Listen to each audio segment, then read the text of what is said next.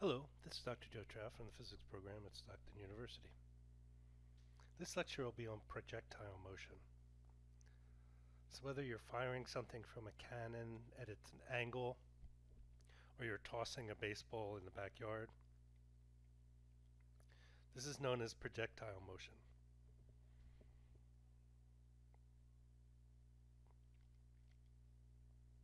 So let's consider taking a baseball and tossing it from the ground and having it land some distance away.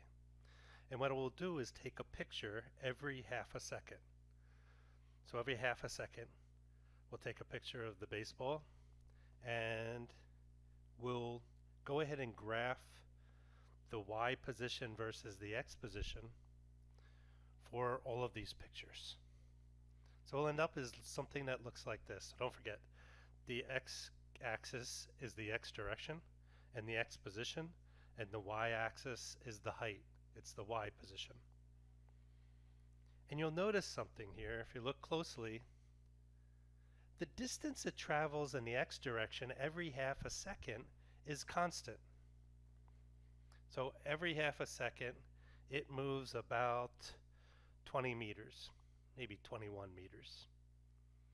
So every half a second it moves about 21 meters in the X direction.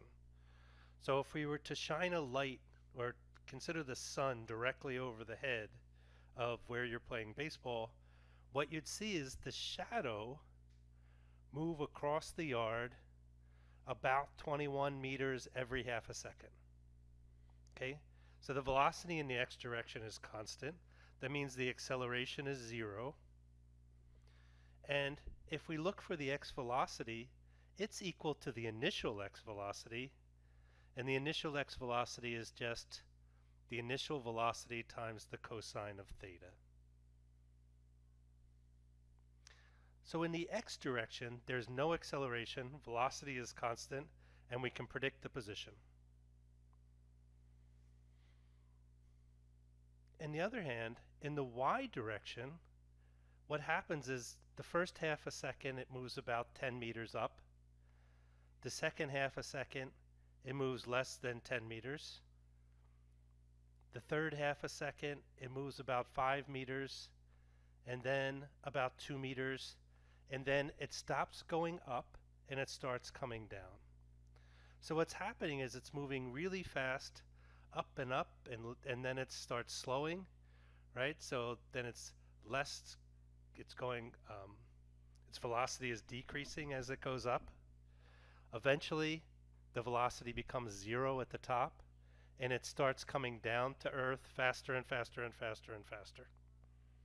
Okay, so the velocity in the Y direction is not constant. But what we find when we do the experiment is the velocity, the acceleration in the Y direction is equal to minus 9.8 meters per second squared, okay, which is minus g.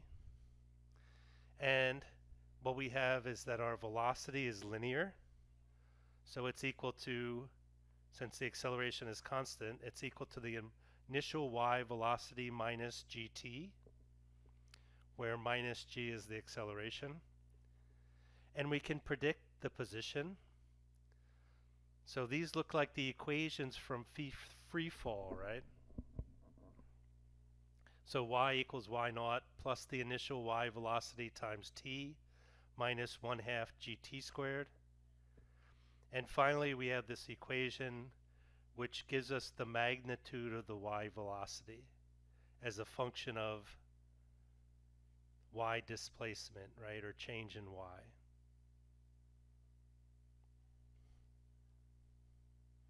Okay, so here's the equations we're going to use.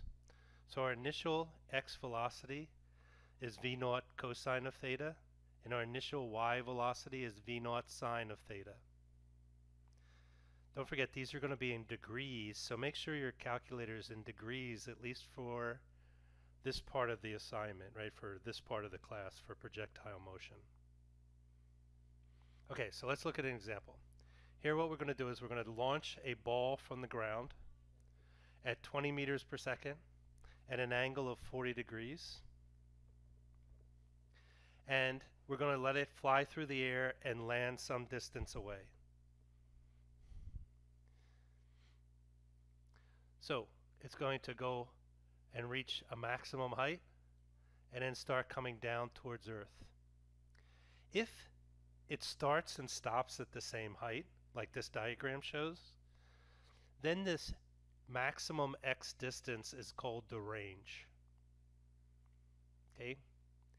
And really, you could just call it x max, right? But if somebody says the range, what they mean is that it started and it stopped at the same height, and it's the maximum distance it went in the x direction. We also have the maximum height, so y max. And we can find that because the velocity, the y velocity at the very top is equal to 0. The x velocity is constant, but the y velocity at the top is 0.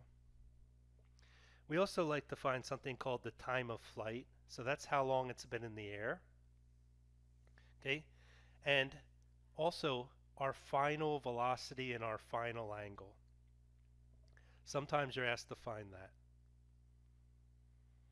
Okay, so when you have these problems, the very first thing to do is, if you're given the initial velocity and the initial angle, go ahead and find the x and y components. Notice that the angle here is 40 degrees, which tells me that the x and y angle, the x and y components are going to be comparable, right? They'd be exactly the same magnitude if this was 45 degrees, right? Okay? And in this case, the x velocity is going to be a little larger. So we get 20 meters times the cosine of 40 equals 15 meters per second.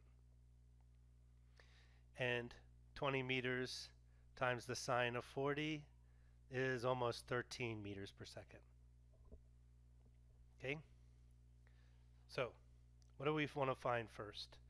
Let's go ahead and find y max first. We know that the acceleration in the y direction is minus 0. We know what the initial velocity is. And we also know the final velocity at the top for the y component. The final velocity there will be 0 meters per second.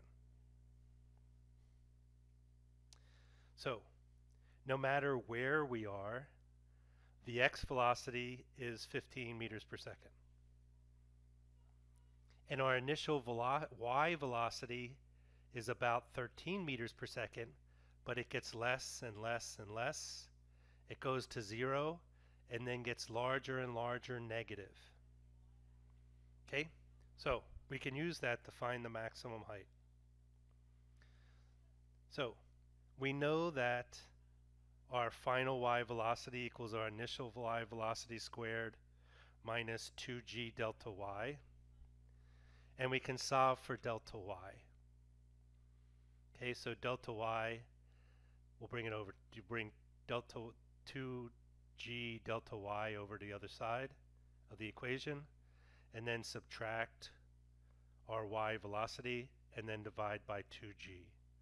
So we get 12.86 meters per second squared minus 0 divided by 2 times 9.8 meters per second squared.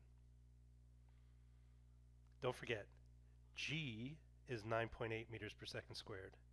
The acceleration in the y direction is minus g. Okay, so whenever you see a g, plug in 9.8, not minus 9.8.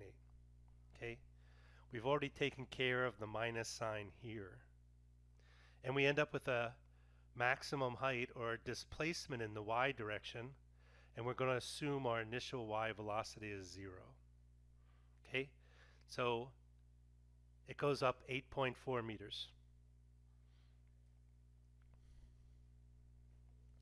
Next, let's find the time of flight.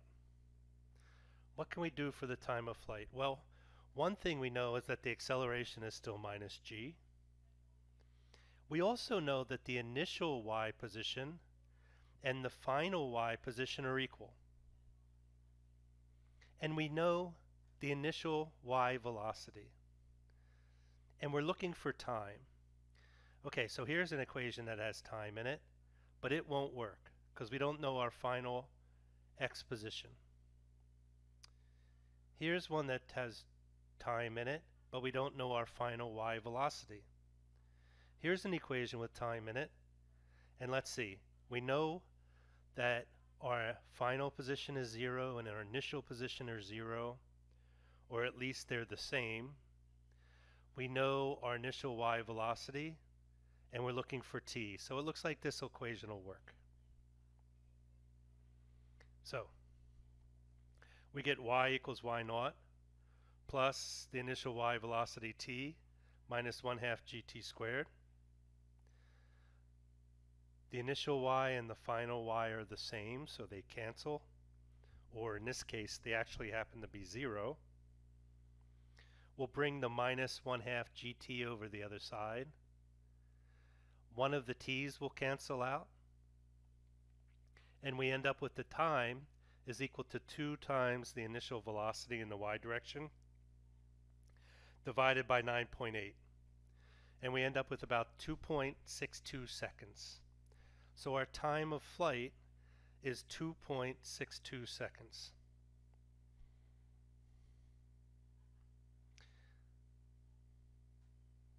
Can you estimate the range now? So can you give me an estimate of what the range might be?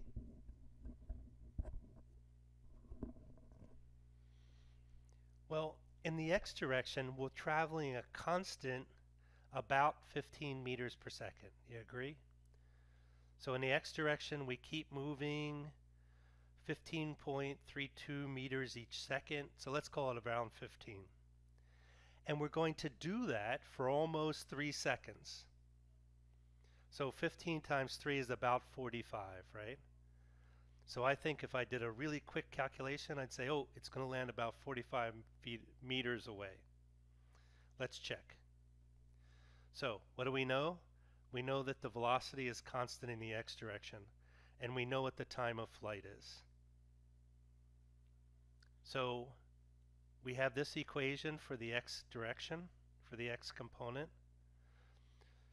So we get x will equal the initial y velocity times the time of flight, and it comes out to be about 40.14 meters. So we know how high it went, and we know how far away it landed, and we know how long it was in the air. The final thing we want to know is what this final velocity is and what this final angle is. Any guesses what they might be? Well, maybe if you had a little physics before, you may know that the magnitude will be 20 meters per second and the angle will be negative 40 degrees. And this has something to do with something we call energy and the conservation of energy, and we'll talk about that in a couple of chapters. But until that time, let's go ahead and figure out what it is. So if we go for the final velocity, what we have is that our final x velocity is equal to our initial x velocity because it's constant. It doesn't change. If we look for our final y velocity, it's equal to it's equal to the initial y velocity minus 9.8 times how long it would be in the air. So we end up with negative 12.86 meters per second. And if you remember our ij notation, we can write the final velocity as 15.32 meters per second in the x direction or the I direction, and minus 12.86 meters per second in the y direction, or we called it the j direction, right? And I and j are just unit vectors. This points in the x direction, j points in the y direction. Now we can use Pythagorean's theorem to find out the magnitude, and we can use inverse tangent to find out the angle. So for the magnitude, we get the x velocity squared plus the y velocity squared. That's 15.32 meters per second. And then, I'm sorry, this should be minus 12.86, but we're going to square it so it'll come out positive anyway. And if we put in the values, we get 20 meters per second. And if we take the inverse tangent of minus 12.86 divided by 15.32 and the units cancel, I get minus 40. Okay, so we know how high it went. We know how far in the x direction it went. We know how long it was in the air. And we know the final velocity and the final angle of the velocity. Okay, so any questions about that? Okay, so here's a little problem. Oh, sorry. We can go ahead and graph this. So if we look at the x velocity, it's constant. So the x velocity stays constant up to about 2.6 seconds when it hits the ground. Our x position is linear, and the slope of this graph is 15.32 meters per second. And if you remember, it landed a little over 40 meters. We didn't plot the x acceleration because there isn't any, right? It would just be 0. If we look for the y acceleration, it's minus 9.8, and it's constant, so we get a straight line with a 0 slope because it's not changing, right? It's constant. If we look for the y velocity, it starts at positive 12.86. Note, it doesn't start at positive 20. It starts at positive 12.86, and it ends at negative 12.86. And the slope of velocity versus time is acceleration, so the slope of this graph would be minus 9.8 meters per second squared. If we look at the y position versus time, it pretty much looks like its trajectory, right? And the reason that it looks exactly like y versus x is because the distance traveled in the x direction is also constant, right? But what we see is that this reaches a maximum height and then comes back down to Earth.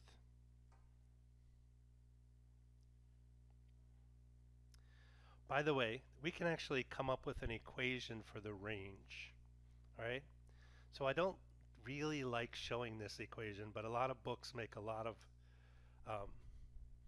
make a big deal about this. And this is why I don't like to tell you about it. I'm sorry. This isn't what I thought it was. This is an equation for the y as a function of x. Is that okay? So if you wanted to, you could solve the x equation for t and plug it into the y equation, and we can come up with the y equation as a function of position, of x position. Okay? And we call this the trajectory.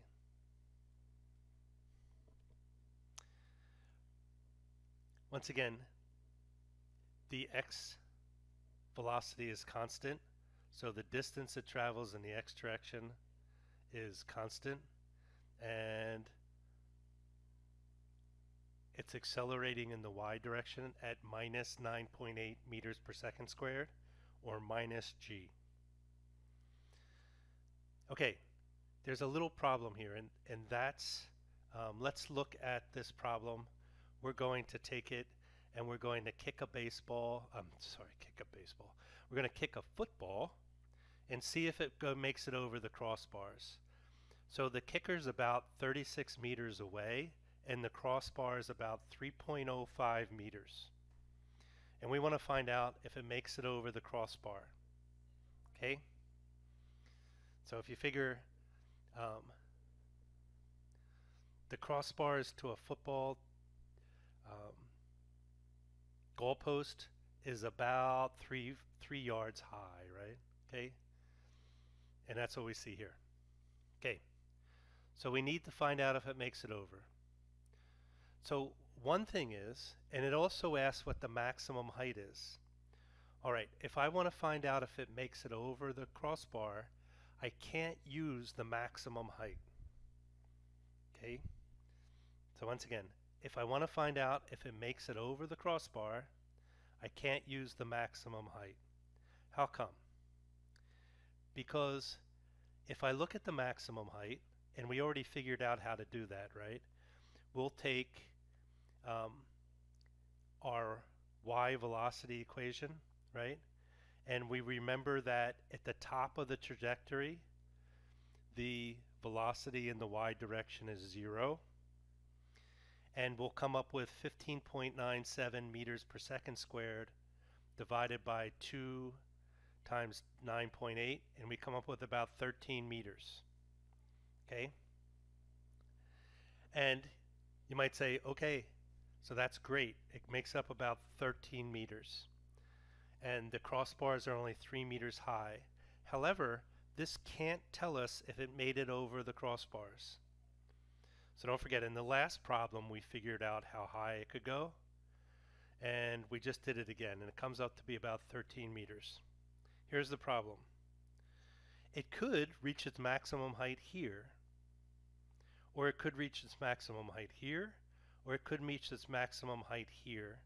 That doesn't tell us if it makes it over the crossbar. What we need to know is what the height is at the crossbar. So we need to figure out what the actual height is at the crossbar.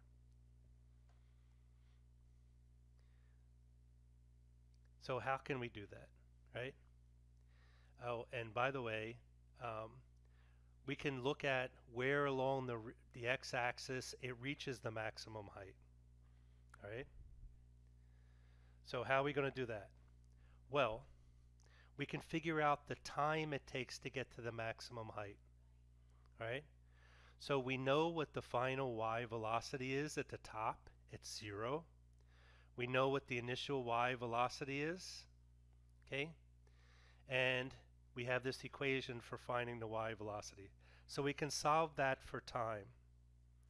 And we get our initial y velocity, which is about 16, minus 0 divided by 9.8. It comes out to be about 1.63 seconds. That's the time it takes it to get to the maximum height. We can plug that into the x equation, and we get 12.04 meters per second times 1.63. We get about 19.63 meters. So it reaches the maximum height before it ever gets to the crossbar. And then it's on its way down. Okay? So what we need to do is figure out what the height is at the crossbar.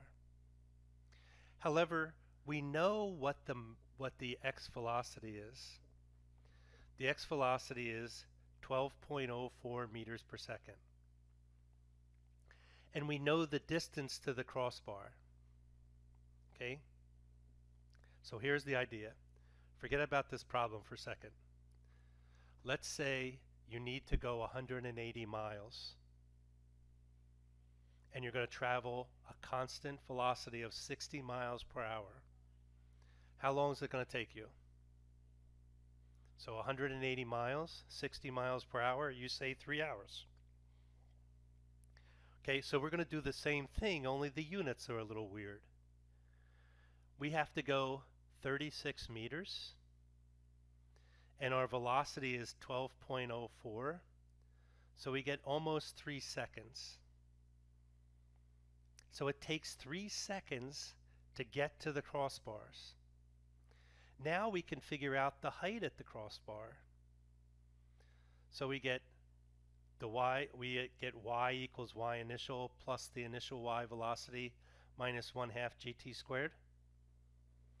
So that's 0, and then our y velocity times 3 minus 1/2 9.8 times 3 squared, and we end up with y equals 3.94 meters. Okay, so if there's a barrier, you have to figure out how far, like what the time it is to get to the barrier, and then find the height at the barrier. It can't help you to find the maximum height if you want to find if it makes it over the barrier. In this case, it was a football and a crossbar, right? It could be a soccer net, or it could be a tennis net or something like that. Now, we know that it's on its way down because we figured out where the maximum height is. However, there's another way to check and see if it's on its way up or down. Okay, so it definitely made it over. If we plug that time into our y velocity, if the y velocity comes out to be positive, that means it's still going up. And it comes to be negative, that means it's on its way down. Okay? So don't forget, if there's a barrier, you have to figure out the height at the barrier. And usually you can use the x velocity to figure out the time it takes to get there, and then plug it into the y equation to see what the height is.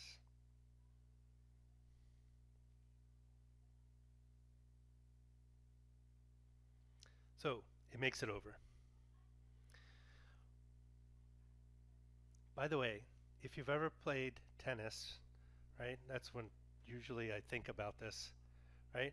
Depending on the angle you hit the ball at, right, depends on how far it's going to go. So these are trajectories of a tennis ball that were hit with exactly the same velocity, but at different angles. Okay? And you could see at different angles, it lands different distances away. And if the angle's really small, it lands a couple feet from you. And if the angle's really large, it goes up really high and it lands a couple feet from you. So what we find is that if you want the maximum range, then you'll put it at 45 degrees. Okay? So let's look for the range. The range is the x velocity times the time of flight. And I can solve for the time of flight. Once again, this equation we're about to give you is called the range equation, and it only works if you start and stop at the same height. Okay? So you can only use this equation if it starts and stops at the same height. Okay? So we take the y equation, we start and stop at the same height, and we solve for the time. So we come up with the time is equal to 2 times the y velocity divided by g. But the y velocity is just the initial y velocity times the sine of theta. So we'll plug it into the equation. Alright? So we'll plug in for the time of flight 2 times the initial y velocity times the sine of theta. Then there's a trig function that says the sine of 2 theta is equal to twice the sine of theta, the cosine of theta. So this is twice the sine of theta, the cosine of theta. And our range equation is v naught squared times the sine of 2 theta times 90. And the sine of 2 theta equals 1 when the sine of 2 theta equals 90 degrees. So this will happen at 45. And this range equation, once again, only works if it starts and stops at the same height.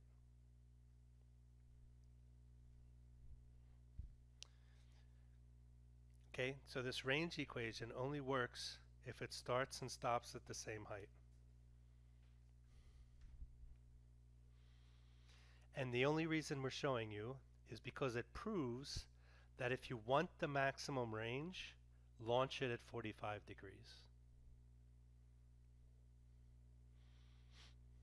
Let's take another example, all right? Let's take something and fire it horizontally off a cliff. What that means is that it has no initial y velocity. So it's being fired horizontally off the cliff. And let's say an initial x velocity is 10 meters per second. So what's going to happen in this case? No matter where I am along this trajectory, the x component is 10 meters per second. And what's going to happen is the y component of the velocity will get larger and larger negative. And once again, we want to find them, this really should say x max. I want to find the distance from the bottom of the cliff to where it lands. Okay, and okay, so sometimes books will call this the range, and sometimes they weren't. But the range should just be used, the word range should just be used if it starts and stops at the same height. Okay? All right. So we want to find the time of flight and we want to find the range. Okay? If we want to find the time of flight, we can use the same y equation again, and I'll tell you, probably about 95% of the time, if you want to find the time of flight, it'll involve this equation here. Okay? So like I said, about 95% of the time, if they ask you time of flight, look at that equation first. Okay, so this time, the initial height does not equal the final height. And by the way, we usually start, whatever our initial y position is, we'll call it 0 meters. That means that our final y position here will be negative 20 meters. Okay?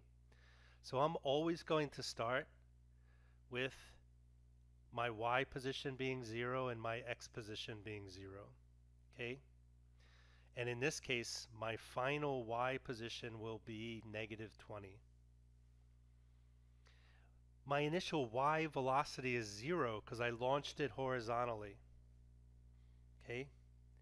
So in this case, I get y naught minus y is equal to 1/2 gt squared, and I can solve for t.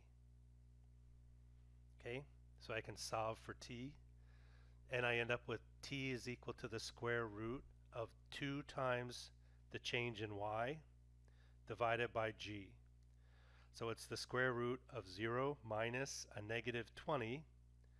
So my initial position was 0, my final position is negative 20. Divided by g, which is 9.8 meters per second squared, I end up with about 2.02 seconds. Okay, so how far from the cliff does it land? Okay, so think about that for a minute. How far from the cliff does it land? So I know it was in the air for about 2.02 seconds. And I know the x velocity is constant, 10 meters per second. So I think it's going to land 20.2 meters away. Okay? So what we have is that I look for x equals x naught plus the velocity in the x direction times time. My initial x position is 0. So we get 10 meters per second times 2, I get 20.2 meters. So it lands 20.2 meters from the cliff.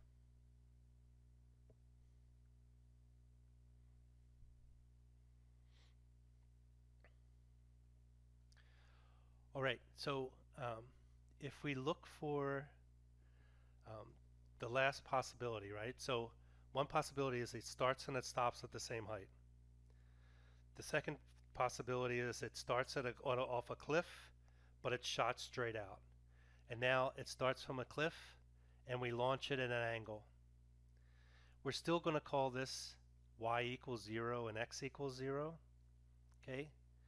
And now, if we want to figure out what this delta y is, or this y max, right, we can use this equation again. So once again, our initial y velocity in this case is 6.43, and our final y velocity at the top is 0. So we end up with delta y being about 2.11 meters.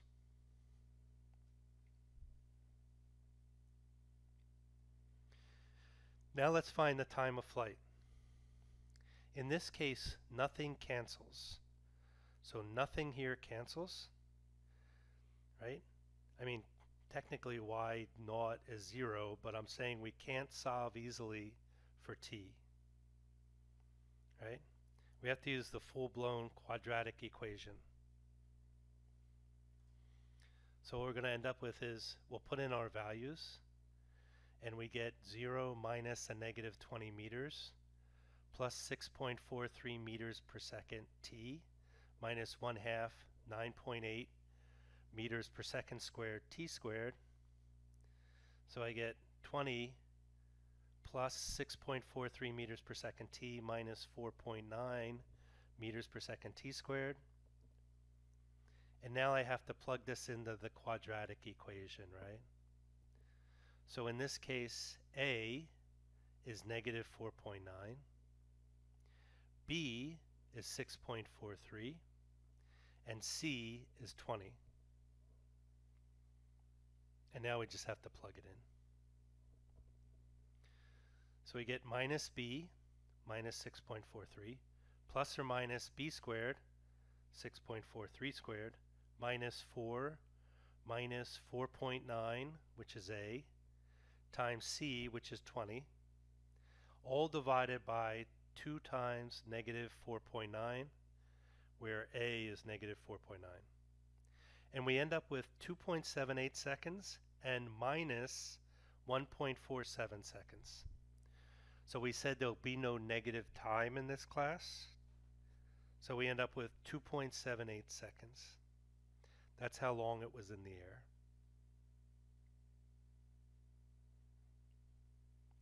And now we just have to multiply this by the x velocity. That'll tell us how far it landed from the cliff. So we'll take Vx times the time of flight. We get about 21.29 meters from the cliff. We can also use this to find the final velocity.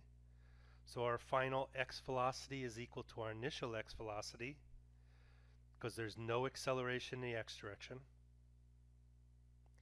In the y direction, we get 6.43 meters per second minus 9.8 times the time it was in the air. We end up with minus 20.81 meters per second. If we write that in ij notation, it looks like this, right? The x component of the velocity times I, and the y component of the velocity times j. If we take the square root of the sum of the squares, we can get the magnitude of the final velocity. And if we use the inverse tangent of the y component over the x component, we'll get the angle. Note this time our final velocity doesn't equal our initial velocity, right? And what we're going to find out in a couple of chapters is what happened was potential energy became kinetic energy.